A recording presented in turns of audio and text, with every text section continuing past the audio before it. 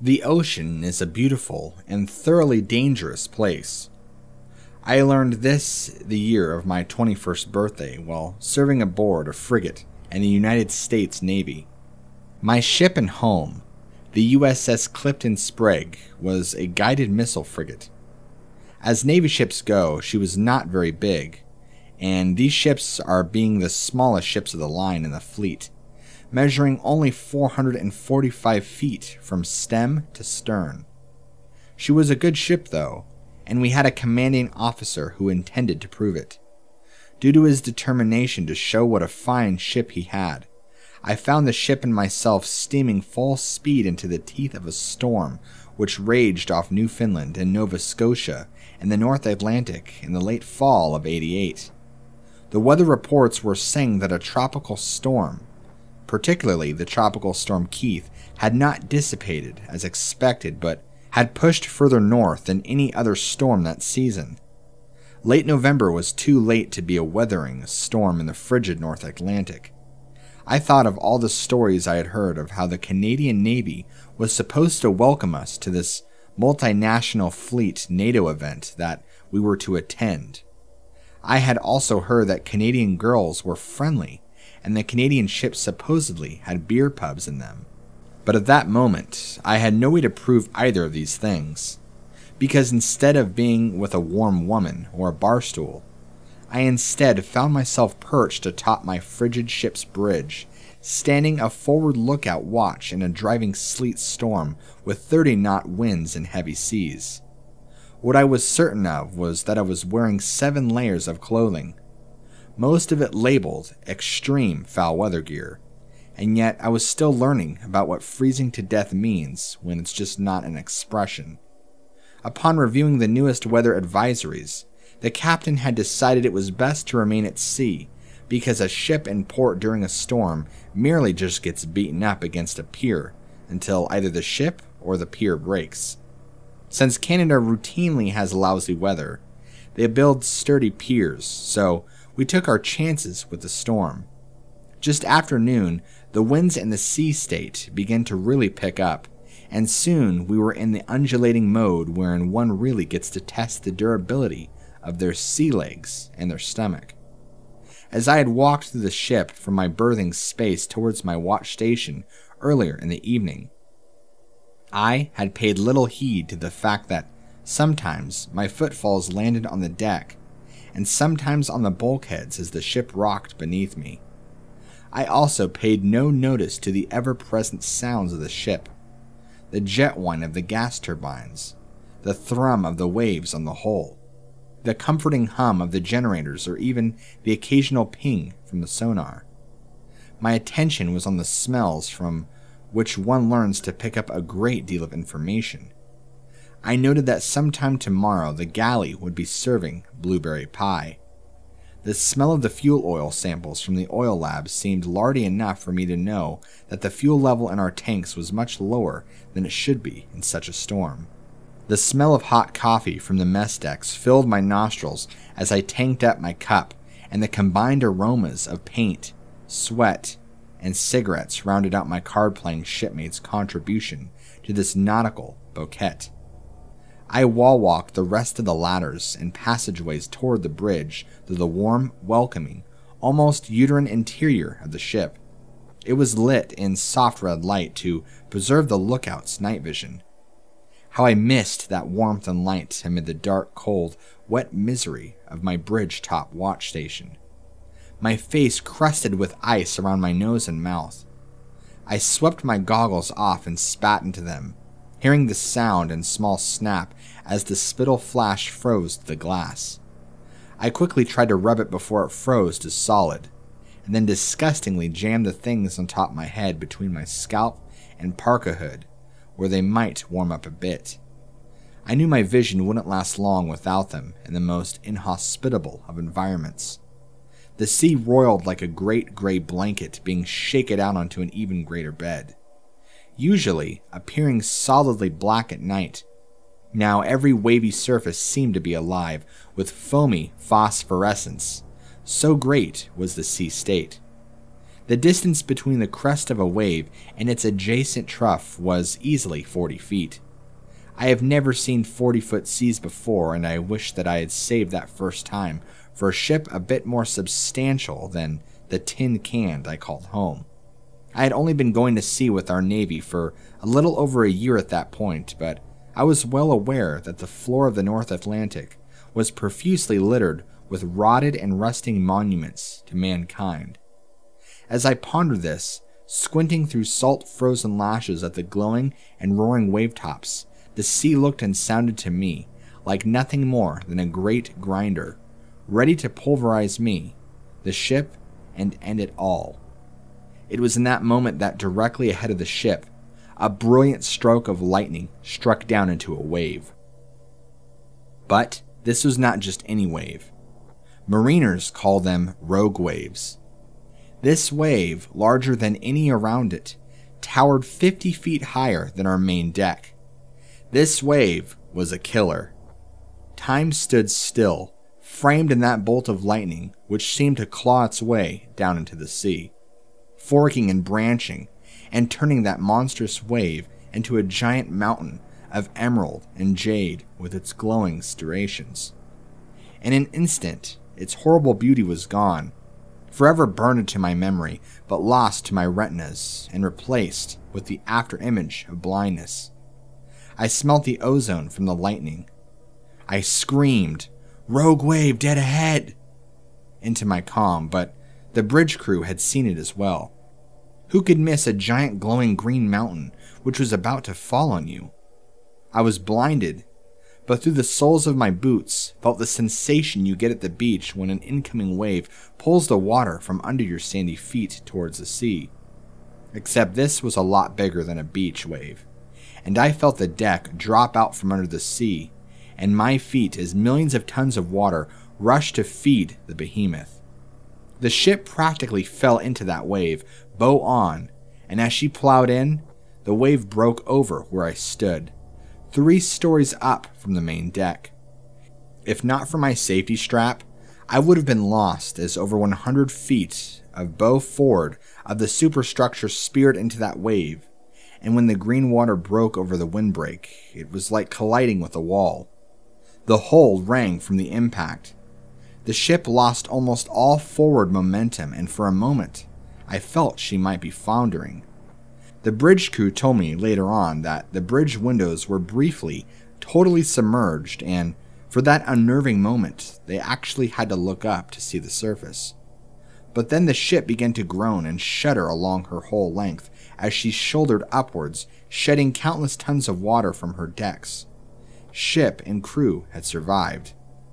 There were other waves that night, but I was positive that I knew which one had left the inch-wide cracks in the superstructure. I came to know that the ocean is very deadly, and its alluring beauty and magnetism are rivaled only by its brutality and mercilessness. More unusual than scary. I was working on a research vessel in the South Pacific in the mid-2000s. I was a part of the research crew, but worked closely with the ship's crew since they were all contracted. It was a great group and an interesting project. Among the crew were 2 twins. I'll call them Kate and Kit. They were total sweethearts of the group and worked in the galley and as a steward. So we were doing bottom survey and had vehicles deployed. They take a while to get up and down, like about 10 hours if I remember correctly. We were just about to start a turn and head in the other direction. Think like mowing a lawn. And when we get word that one of the twins, Kate, is having a seizure. We did have a doctor on board, but obviously this is a pretty serious situation. The crew rallied to help, and Kit filled us in that Kate had had seizures before, and that it was probably related to some relationship problems back home. Side note, they were originally from a country that has a cultural belief that seizures are not a medical condition, but rather a spirit type of experience. So Kate is having these crazy seizures that are lasting like 30 plus minutes. We're down in the lower berths, and Kit is assisting the doc, and one of the mates, who had a ton of practical first responder experience, by the way. And by this time, we've started recovering the vehicle, 10 plus hours, remember, and planning to head to the closest island, a small atoll which is just days southwest so that Kate can be medevaced. And I don't mean a chopper, just whatever plane we can get. The U.S. Coast Guard wants nothing to do with us because we're too far from U.S. shores. They are the Coast Guard, after all. Then, Kit starts seizing also. We split them up so that we can handle them, and brought one twin up to another common space. We arranged watch sections, basically to keep them from hurting themselves. They continue seizing throughout the recovery of the vehicles, and most of the way. They were separated by 2 levels on a 170-foot ship, but would go in and out of consciousness at the same time. It was completely surreal, like twin feels, I guess. We finally got this small port and got them to a hospital, which the doc declared unfit and worse on the ship. The twins got medevaced, and if one of the engines on the plane didn't fail midair, causing a crazy landing, they get back to the States, and the doctors back there can't find anything wrong with either of them.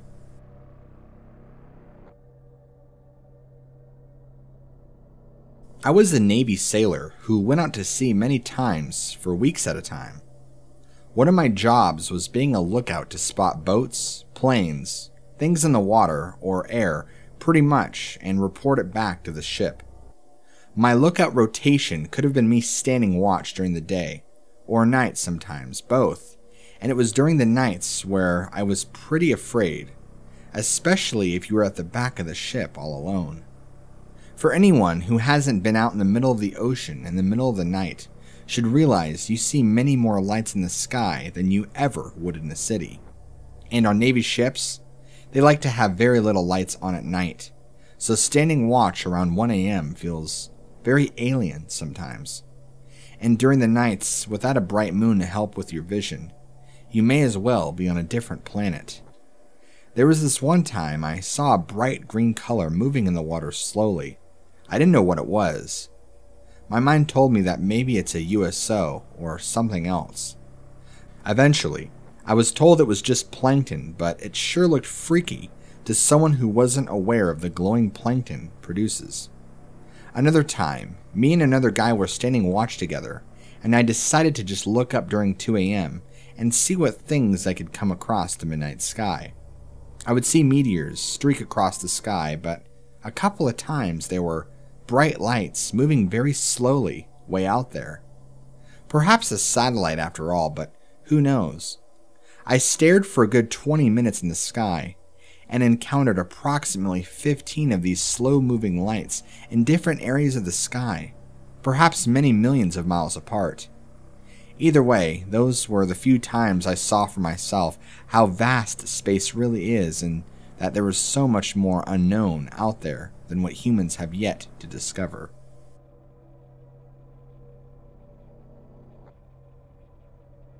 Have you guys ever been underwater in a relatively deep sea? We were basically hanging in nothingness and clearing a few nets and doing some repair work. Generally, divers have to take a light source with them, personal flashlights attached to the helmet, as well as larger flashlights to illuminate the surrounding area, just so we can see what we're working on, and to keep and use certain equipment, and so on.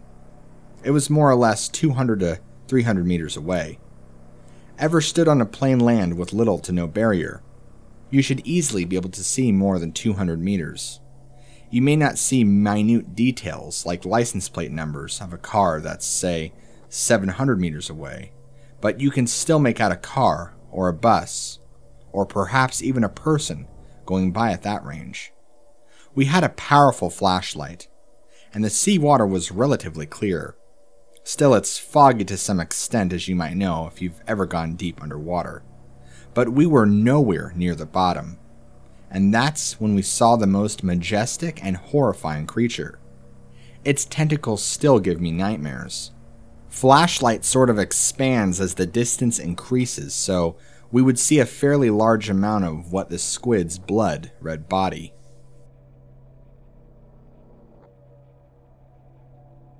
Spent my previous year in the Coast Guard up north of Norway. As you can imagine, the water is pretty cold up there, and I think at that time, it held around -1°C. So the general rule was this: if you fall overboard, you are probably dead within a couple of minutes. So one day, I had to go out to do the daily man overboard boat routine check. As these boats are meant to be able to be used fast, they are sort of on the outside of the ship, so if you fall out of it, you fall into the sea. As this was the late winter there were several large blocks of ice floating around in the water, and as the boat was used as an icebreaker, the guys steering the ship didn't worry too much about hitting these blocks. Nonetheless, they made the boat shake a lot. Well, so when the boat rammed into an iceberg while I was in the boat, I was thrown to the side, barely managing to grab hold of a rope so that it did not fall. It still scares me to think about how close I was from being frozen to death.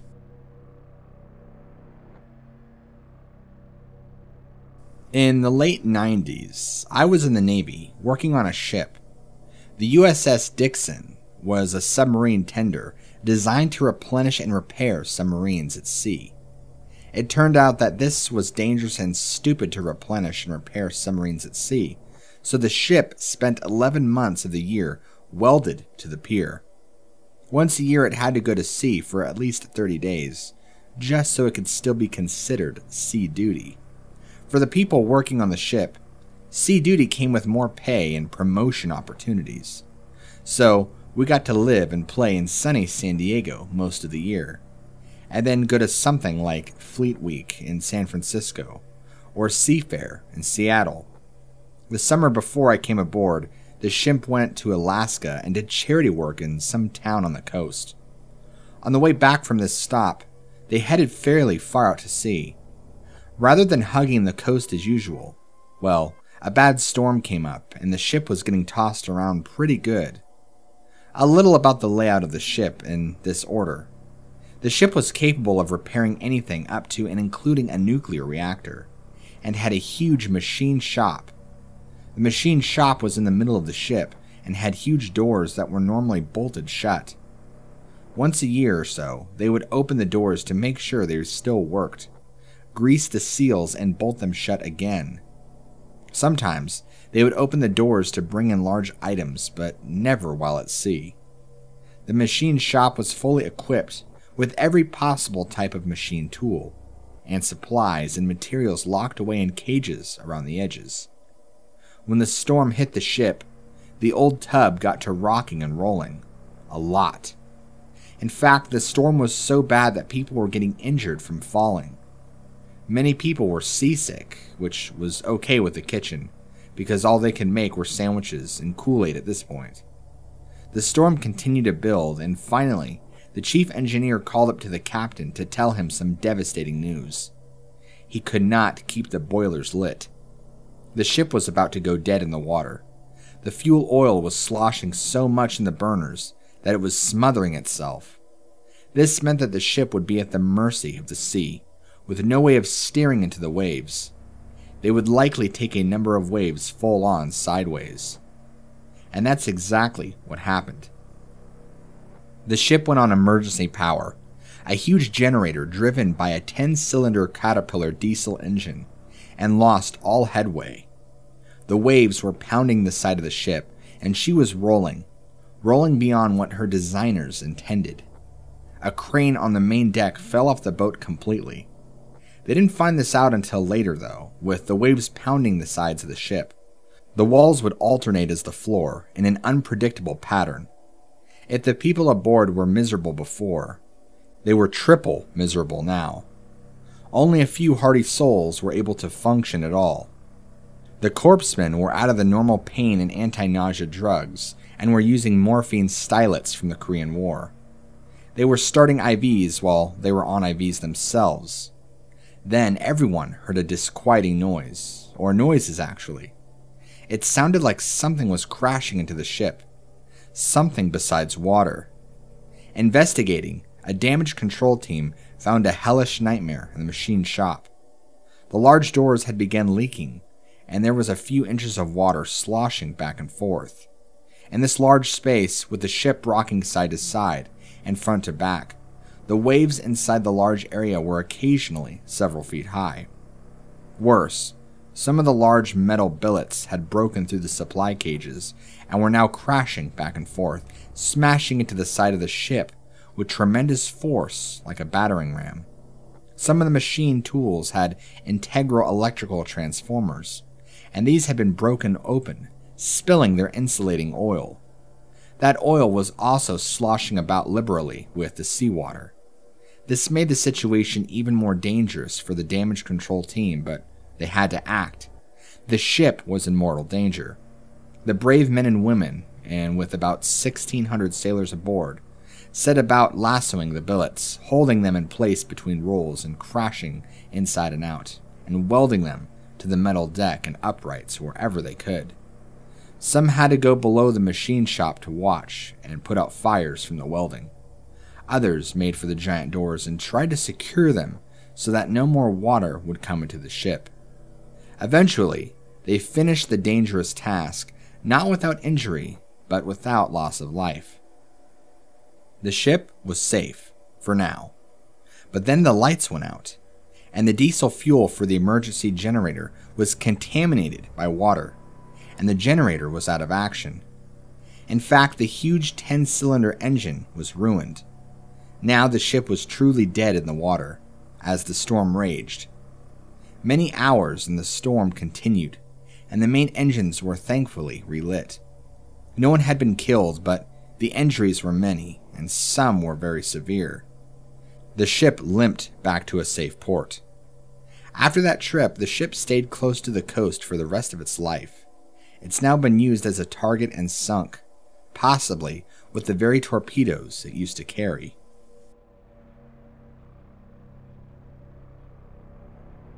On a 41-foot sailboat in the middle of the Chesapeake Bay, with about 7 other men, doing a shakedown/test cruise, planned to be out for roughly 12 hours. Mid-1980s, not as reliable weather prediction resources. We get caught in a tropical storm, winds gusting into the 50-mile-an-hour range, just this short of a weak hurricane. We had just barely rigged storm hawsers and storm sails because the one fellow on board who was the best sailor sensed the storm was almost on us. Otherwise, we would have died. During the storm itself, I expected to die at any given time. For what seemed like 15 minutes, we were in a maelstrom. No visibility, but then it passed and we would live. This was at about 3 p.m., and although there was cloud coverage, of course, the ambient light was such that you could see 2 miles or so in any direction. If you're familiar with the sea, you know that such storms, particularly in shallower depths near land masses, dredge a lot of things on the sea floor. We're all on deck, working lines, checking damage, etc., and the bay around us is choppy and churning and foaming. Old-timey sailors often use the saying, "The sea is confused." I look about 15 feet off the starboard side, and something swims to the surface, breaks the surface, looks at us, and then submerges again.